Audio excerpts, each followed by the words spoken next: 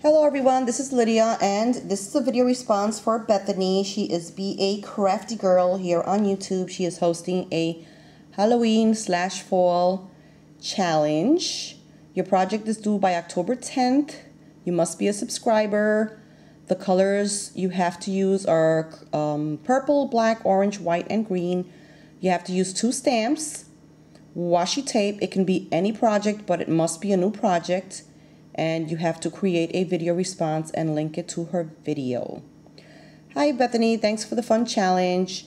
So let me show you the products that I use. It's amazing how many products I used to create one small note card. The note card measures 4.5 by 3.5 and it's Halloween theme.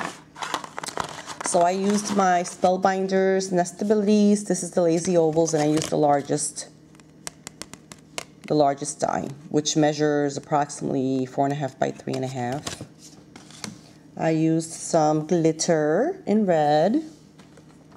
Here's one of the stamps I used, just a little note. Here's the second stamp. Have a bloody good Halloween with Dracula. I used the StazOn for the ink to stamp out the images. This is the washi tape I used, and I believe this is My Mind's Eye from the Indie collection. For my adhesive, I used this Tombow Mono permanent adhesive that I received from Jenny, Scrapping Jenny in Iraq. Thank you, Jenny. My Tim Holtz Distresser, I love this, using that tool. I used an index card, purple cardstock, just regular cardstock. It might be Recollections. For the papers, I used this paper pad here from We Are Memory Keepers, and it's the Spookville collection. It has some really pretty prints. And I used one of the little die cut pieces here, one of the little tag pieces, and some of the papers.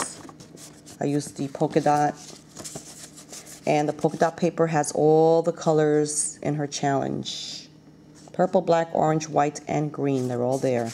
And then I used this one for the back of the note card. And for an embellishment, I used some flowers and one of these fabric brad things that I received in a rag from Natasha. Thank you, Natasha. Actually, it was some winnings. So here's my card. Like I said, it's very small. It measures just 4.5 by 3.5. So there's the purple cardstock.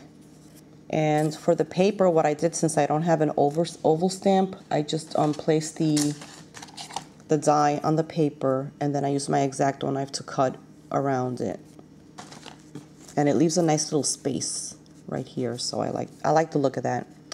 So here's the Spookville paper with all the colors, and here's a little piece, the Beware piece. I distressed it and I ripped the edges here. So that's the little card from the collection. And here's a flower my sister sent me in a rag. Thank you, sis. And I used some black soot on that. Now, this flower here I created using the washi tape. So here's the washi tape, and there's the flower I created. There's that fabric button that I received from Natasha. And here's the first stamp, just a little note. And I used some Shabby Shutters distress ink around it, around the edges, and I created a banner. Here's another flower, and there's a little black flat back pearl there that I purchased from Beady Bomb Bomb Creations, Elizabeth, her store. So there's the note card. I think it turned out super cute. And then you open it up, and inside, if I can open it up, inside is this paper here. I can't think of the name of it now. It just went blank. The index card, and then I stamped the, this is my second stamp. Dracula, Have a Bloody Halloween, and I just added a little glitter around his mouth to make it look like he just had a bite. He just had a snack. And then here's the back. I still have to stamp it and date it.